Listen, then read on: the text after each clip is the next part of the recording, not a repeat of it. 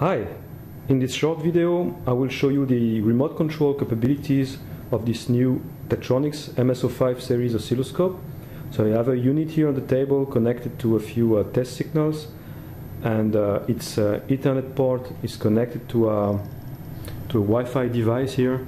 So I will step in the next meeting room and try to take control of the scope with my tablet. So I'm sitting in front of my tablet.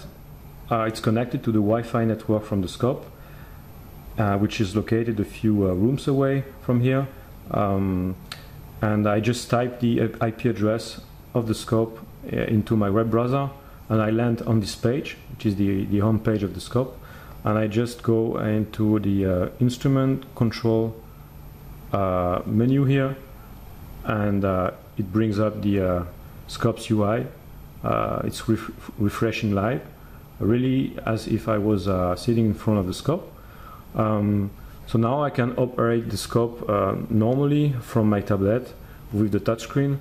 So I can change the horizontal scale. I can move the waveform vertically, horizontally. I can, for example, allocate more space to channel 1, for example, if I wish. I can bring up a bus decode. So let's decode this CAN bus.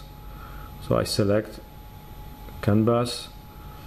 Channel 1 is CAN high.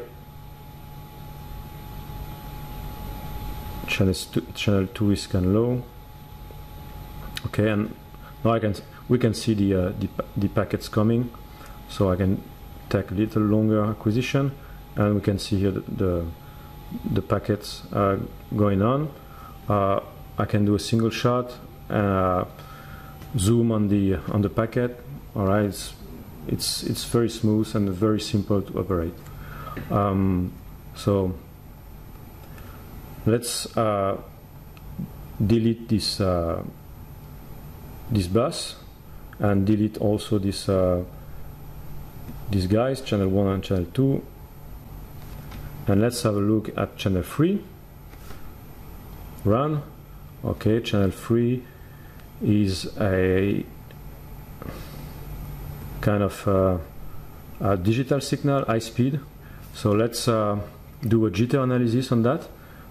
So we'll bring up a measurement, jitter measurement, a jitter summary, and the jitter summary automatically displays all kind of relevant information regarding the jitter and signal integrity.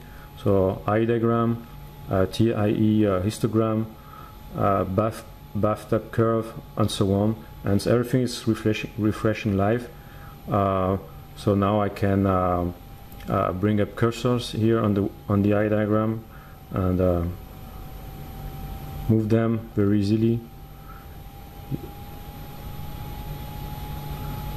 I can change the settings of my histogram. I can add more bins, for example, and I can undock any window. For example, this eye diagram, let's move it and dock it like this.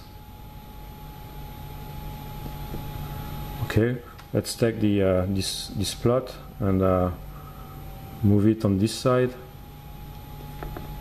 Okay, I can customize the layout really the way I want. So, and this is very smooth and very quick and very fast to refresh, and it's very nice. All you need is actually a web browser, and that's it. So I hope you like this video.